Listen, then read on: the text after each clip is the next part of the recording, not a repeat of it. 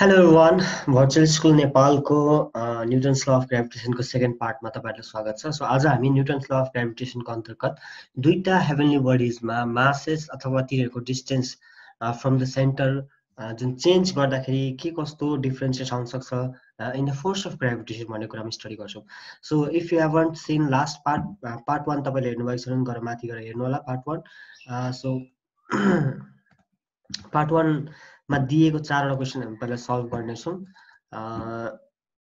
Okay, let's copy these questions first. Can be felt in the gravitational force between two bodies if the mass of one object अथवा one body is quadruple भनेको 4 गुणाले एउटा बडीको मास increase गर्दाखेरि के हुन्छ त force gravitational force भनेर भनेको छ। First of all let's go to some diagram बनाऊ हामी यहाँनेरि।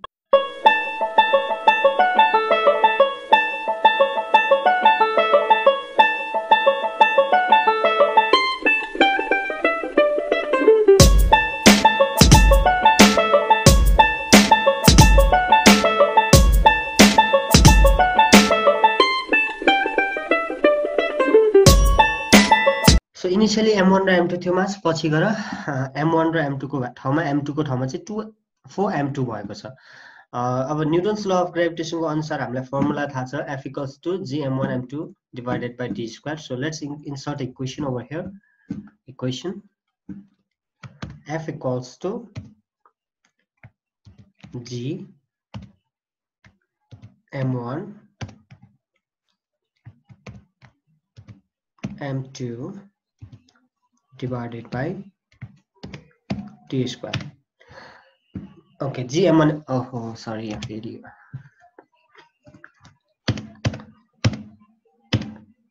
m1 m2.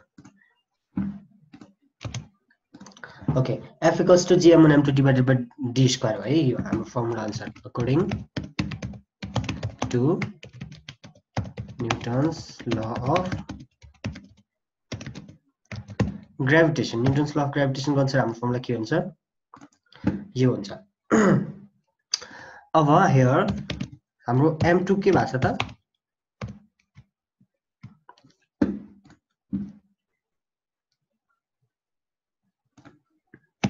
m2 चाहिँ चेन्ज भएर 4 times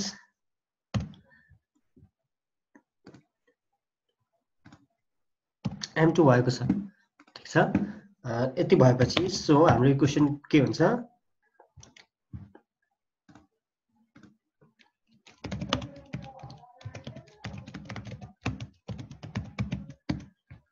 ओके। सो हाम्रो म यहाँनेरि 1 लेखिदिन्छु सो दैट इक्वेसन 1 भन्ने डिनोट गर्छ यसले। सो के हुन्छ त हाम्रो इक्वेसन 2 मा गएर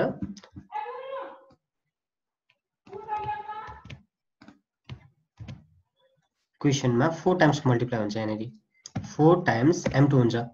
अथवा यही इक्वेसनलाई लेख्दाखेरि हामीले कसरी लेख्न सक्छौं और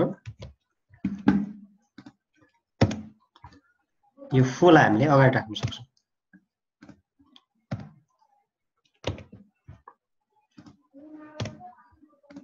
भनेपछि फर्स्ट इक्वेसन र सेकेन्ड इक्वेसनलाई कम्पेयर गर्दाखेरि यसलाई मैले f1 लेखे है त। सरी मैले इनिशियली f1 लेखेको थिइन।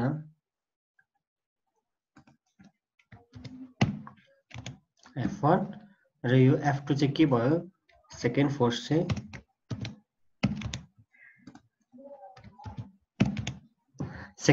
यस्तो आयो। So comparing equation 1 and 2 first र सेकेन्ड इक्वेसनलाई कम्पेयर गर्दा हामीले के पाउँछौं भन्दाखेरि f1 भन्ने चाहिँ यो हेर्नुस् है gm1 m2 by d square र gm1 m2 by d square same छ। सो जस्ट 4 गुणाले बढेको छ। सो f1 भनेको चाहिँ के हुने रहेछ त अब f1 equals to 4 times f2 sorry यसलाई म अलिकति मिलाएर लेख्छु f1 equals to 4 times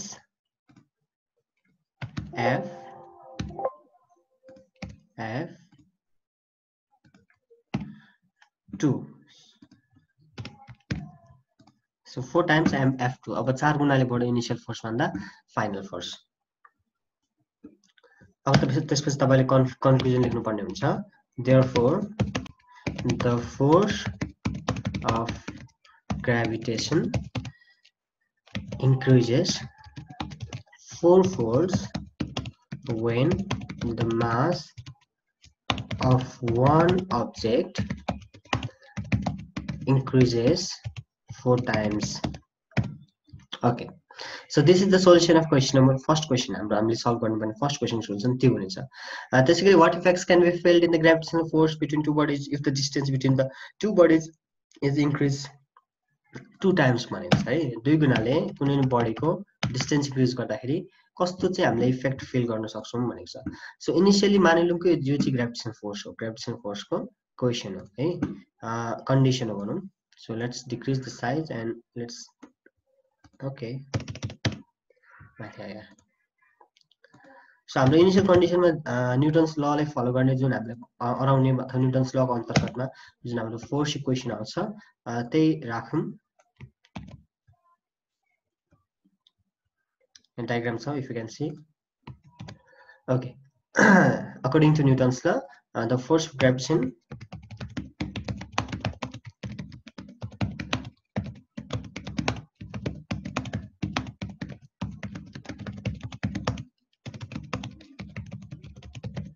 is given by Newton's law अनुसार force of gravitation के लिन्छ F equals to gm/m2 by d square जुन चाहिँ फिगरमा इलस्ट्रेटेड छ. अब हाम्रो क्वेशनले चेन्ज गर्छ यसलाई. क्वेशनले चाहिँ के भन्छ त भन्दाखेरि according to the question के भएको छ डिस्टेन्स कति टाइम्स इन्क्रिज भएको छ. what distance between two bodies is increased 2 times.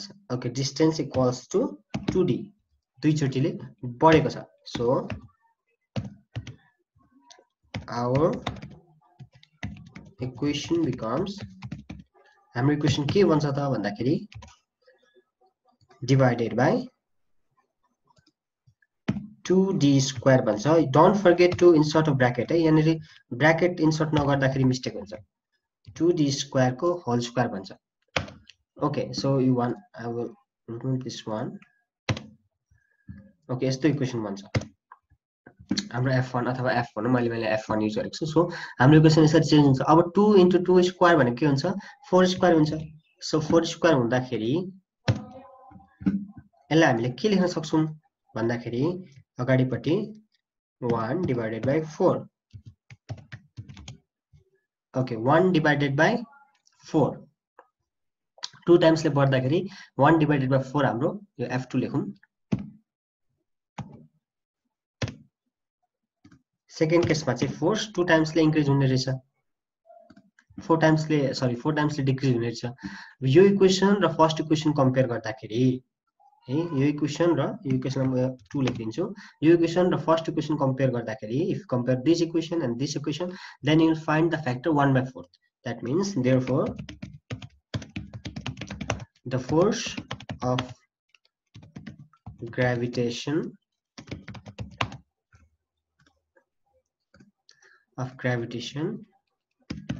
decreases by 4 times when the distance between the two bodies is doubled. So दुईटा बडी बीचको डिस्टेन्सलाई हामीले डबल गर्दियौं भने त्यसको फोर्स अफ ग्रेभिटेसन चाहिँ 1/4 टाइमले डिक्रिज हुने रहेछ के, 4 टाइम्सले डिक्रिज हुन्छ. That means 1/4 of the initial force हुने रहेछ. यसको साटोमा यहाँ हामीले और लेखेर यसो गर्न सक्छौं. और capital F1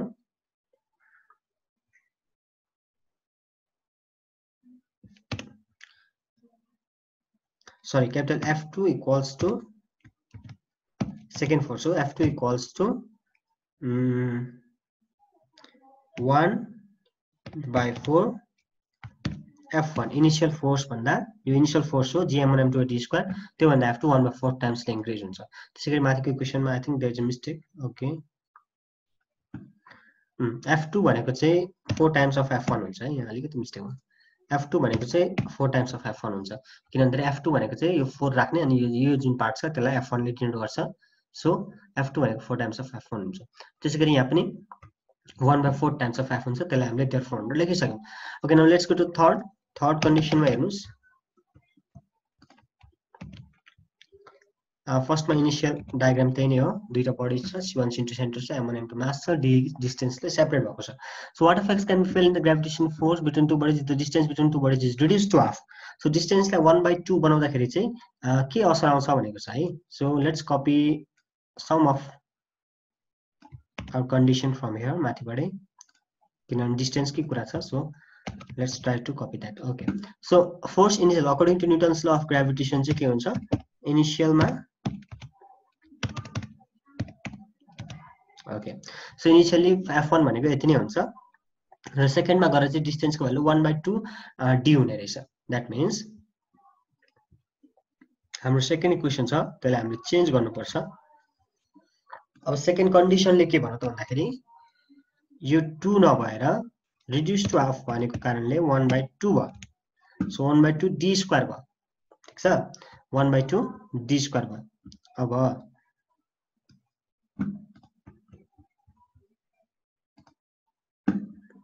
so our equation becomes g m1 m2 divided by 1/2 d square।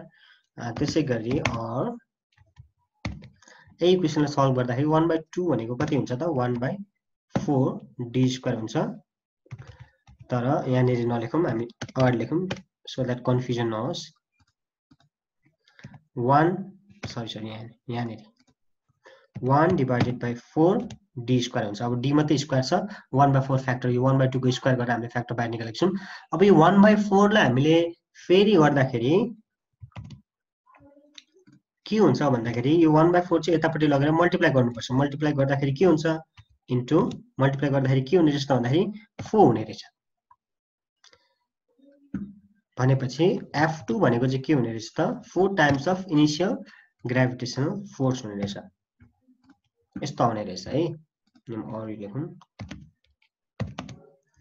Okay, so F2 भनेको चाहिँ 4 टाइम्स अफ इनिशियल फोर्स आउने रहेछ। और हामीले अगाडि पनि कन्डिसन अफ 4 टाइम्स को एउटा इक्वेसन लेखेका छौँ। So let me copy that fast.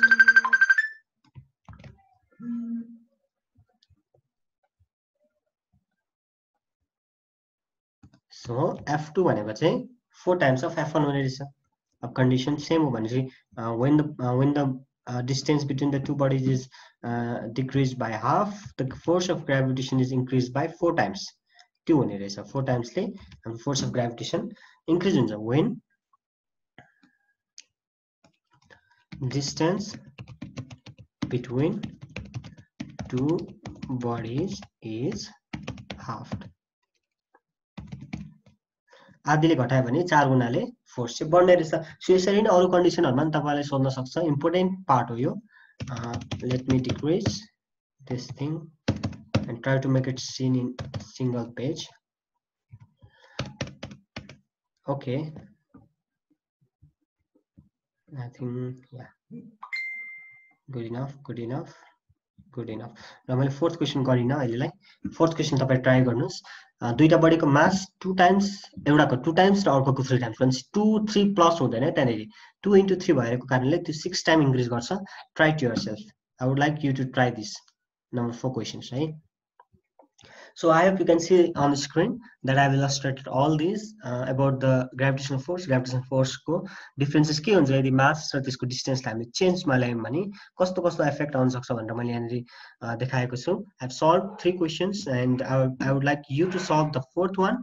The fourth one is what effects can be felt in the gravitational force between two bodies if the mass of one object is increased 2 times and the other object is increased 3 times। So in solution भनेको छ, so you can do that। Okay।